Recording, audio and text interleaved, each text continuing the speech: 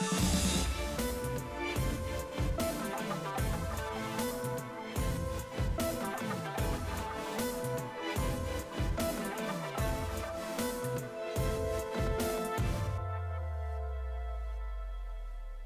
I'm Sam Ryan, and this is AKC Live, bringing you the latest dog news and entertainment from the American Kennel Club. As we begin in St. Charles, Missouri, that's where the Poodle Club of America held its 86th annual National Specialty Show from April 12th through the 20th. Now, this year, the Best of Variety winners are Toy Poodle, it was Charlie. For the miniature poodle, how about Delta? Standard poodle went to Maru. Now, these three variety winners competed for Best of Breed, which was awarded to the standard poodle, Maru. I've always upland hunted with my dog, and it's really nice that the AKC added the poodles to the Spaniel program. We're having a blast, having a really fun time doing the hunt test today. You know, part of the show this year is the Spaniel Hunt Test at the Poodle Club of America. Hunting tests are just for that, evaluating a dog's hunting abilities. Now, poodles have been used as flushing dogs for centuries, the same job that spaniels were bred to do. Poodles were first allowed into the Spaniel Hunt Test just last year. Well, sad news from overseas. Her Majesty, the Queen, has lost her royal pet. Willow was the last of the Pembroke Welsh Corgis bred by the Queen. For more than 80 years, Her Majesty has been surrounded by Corgis, 30 of them in all. Willow was the 14th generation descendant from Susan, a Corgi gifted to the then Princess Elizabeth on her 18th birthday back in 1944, and who accompanied the Queen on her honeymoon. The Queen is credited with the resurgence of the Corgi popularity, especially after the breed was featured in the popular Netflix series The Crown. The Queen's preference was for the red Corgis. In other news from overseas, the Dachshund Museum opened last month in Passau, Germany. It's a museum devoted to the dachshund, with more than 4,500 paintings, books, statues, and porcelain wares. If you have a love for anything dachshund, this is a must for you. The Dachshund Museum grew out of its founder's passion for the sausage dog, a dog short on the legs but big on character, and a museum rule: dogs are welcome. Dachshunds were bred in the Middle Ages to flush badgers out of their burrows. They are the 13th most popular dog breed in America. To learn about one of our own canine hidden treasures that lives at the American Kennel Club headquarters, here's In the Doghouse with Bud Bacone.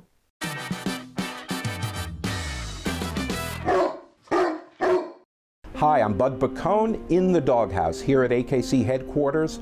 The story I'm working on today is about a great show dog of the early 1950s. His name was Storm, and he was a Doberman Pinscher owned by Len and Shirley Carey, a back-to-back Westminster champion. He won Westminster in 1952 and in 1953, a very rarely achieved milestone for any great show dog.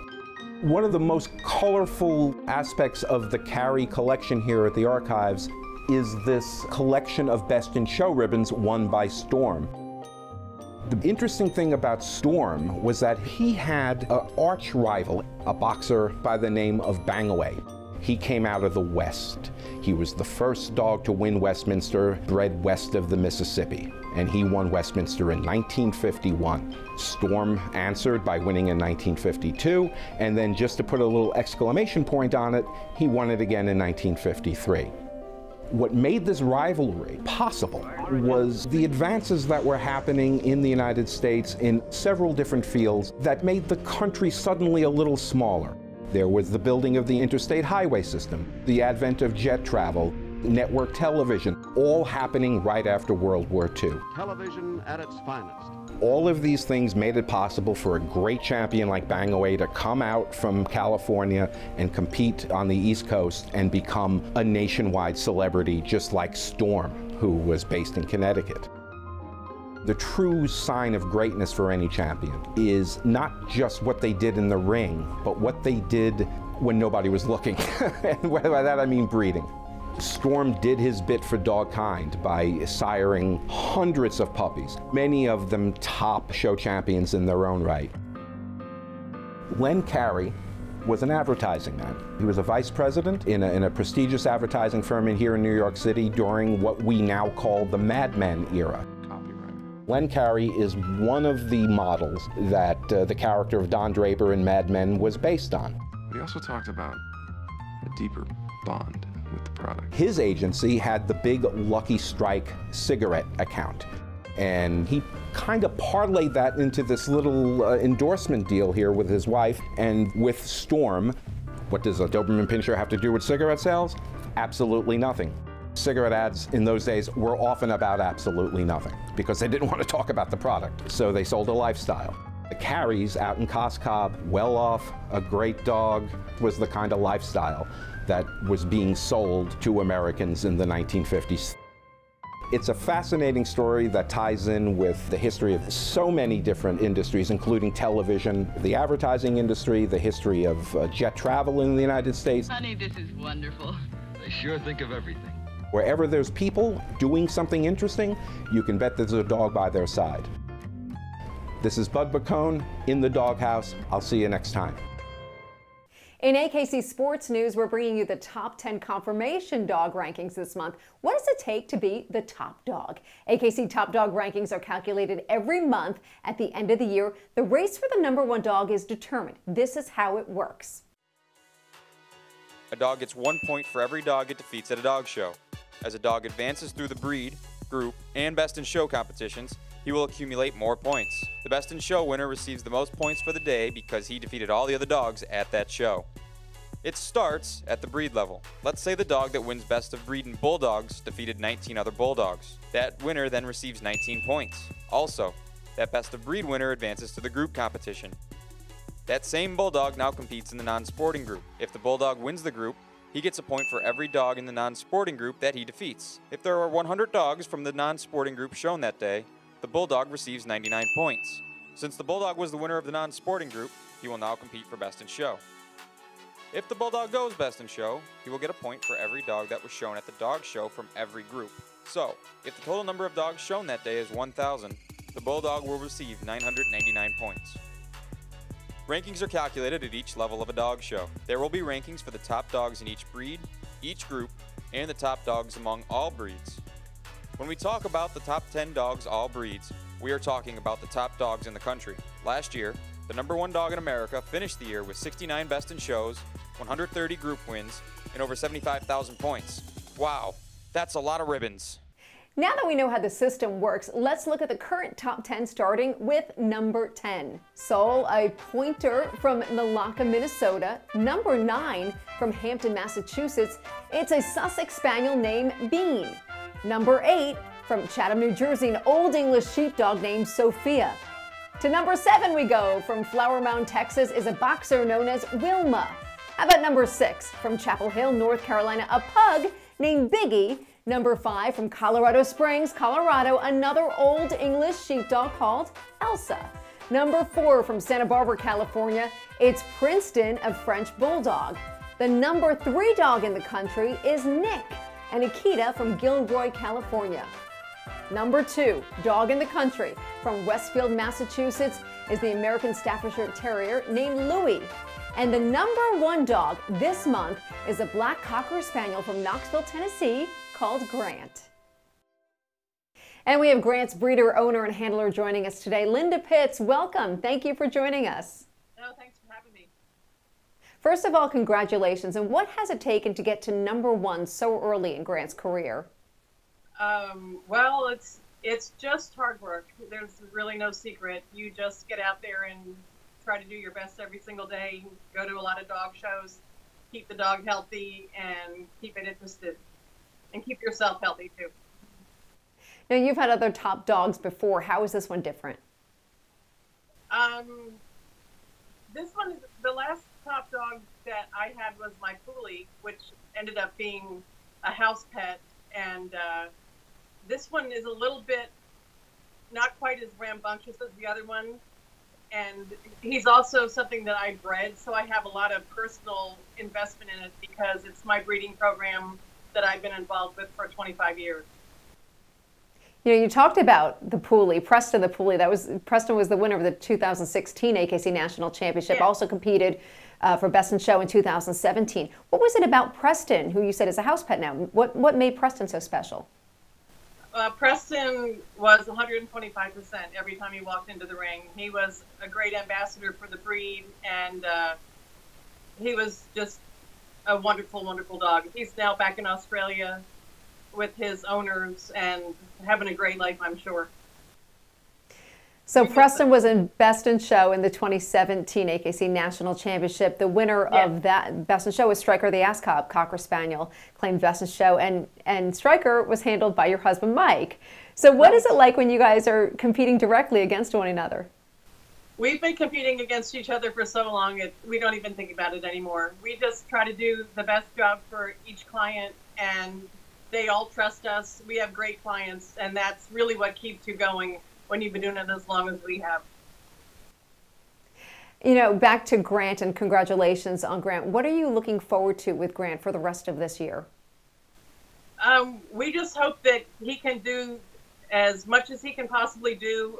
He's got a great team of owners, and we think he's a really good example of the breed. He's just a beautiful Cocker Spaniel with a lot of positive things going for him. So we hope that he can maintain his ranking, sporting dog ranking, and everybody else is out there trying. There's a lot of good dogs, so we just give it our best shot and hope that it works out.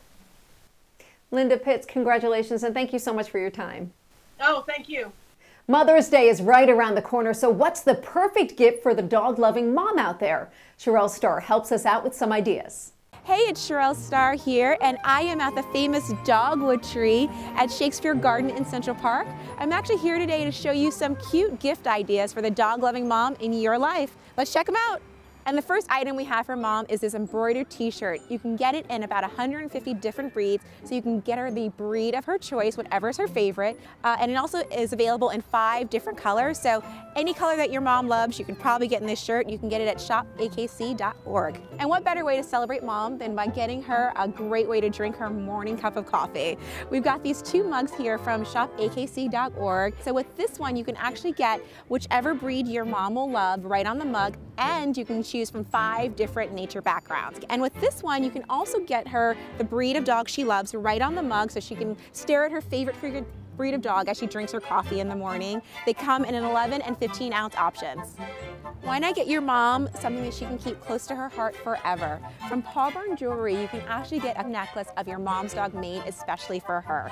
Essentially, all you do is send in a photo of the dog as a portrait, and they will turn it into a beautiful necklace like this. It's a custom cutout of the dog's ears from the portrait, and you can either get it in a necklace as well as a bracelet charm. It's a custom piece you can wear forever. So if your mom is anything like my mom, she really loves to cook. So you can get her a cutting board with her favorite breed right on there. It comes in about 150 different breed options, and you can actually cut right on the board to cut vegetables and things like that, or use it as a serving platter when guests come over. This is hand washable, and it's made from tempered glass. So for more gift ideas, check out akc.org, and happy Mother's Day to all the wonderful moms out there from American Kennel Club. And now a fact about Mother's Day. A popular gift is a plant or flowers, but some plants are toxic to dogs, including the lily, ivy, and oleander.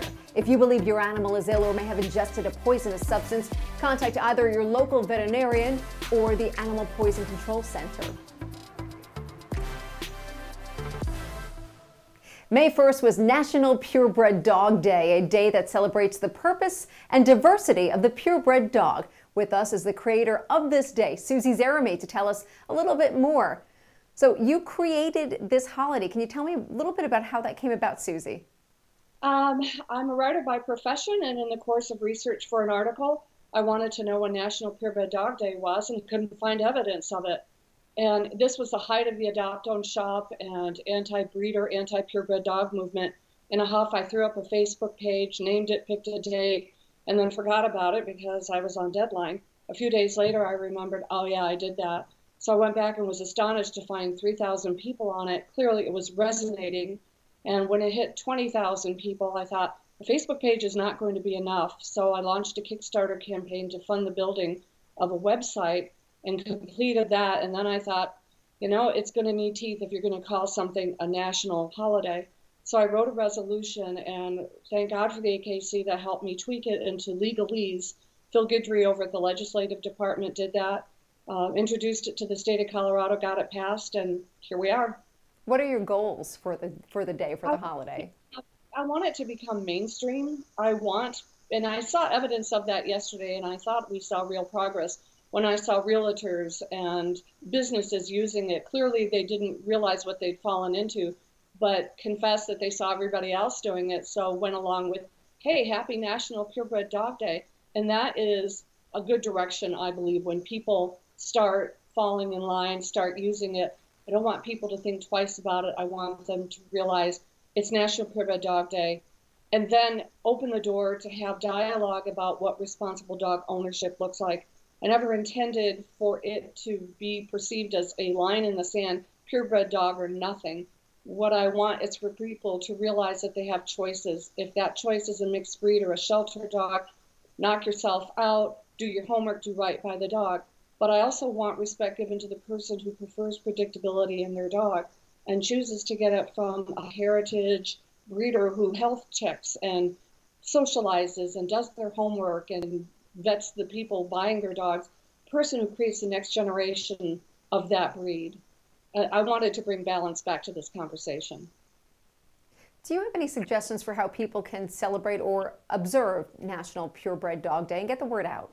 I want people to get out on May 1st, get out and be seen with their dog, open the dialogue, open the conversation, know about the history of their breed, because these are really little museum pieces with a pulse. They reflect the legacy of people and cultures that created them for a reason. And I want them to be able to share that with others on May 1st. And eventually, hopefully, that will permeate into other days out of the year to where we won't even think twice about it. It will just be, oh, you have a mixed breed? Great. I have a purebred dog? Great. I want to remove the stigma that's been put there by others, not us. Susie Zeremy, thank you so much for your time and for your insight. Really appreciate it. Bye-bye. Good talking with you, Sam. AKC TV is currently working on a short documentary about the Dachshund for our Meet the Breed series. So we're in need of quality Dachshund footage. Send in your video of these dogs doing their short on legs but big on character thing. We'd love to see it, and we'll try to include it. Upload your footage at akc.tv/submit. And if using your cell phone, hold it this way to film your dog. Got it? Go to AKC TV for more dog news and entertainment. We have more stories covering the Peach Blossom Cluster. And don't miss our Disneyland for Dogs segment featuring some of the great events from the Peach Blossom Cluster. Go to AKC TV and click Events. It's all on AKC TV. But before we go, we leave you with a good dog moment of the week. Meet Boeing, owned by Mike Willicat, learning about life's ups and downs. If you've got a good dog moment, send it to akc.tv/submit. We'll be back in 2 weeks. I'm Sam Ryan. Thanks for watching AKC Live. It's Good Dog TV.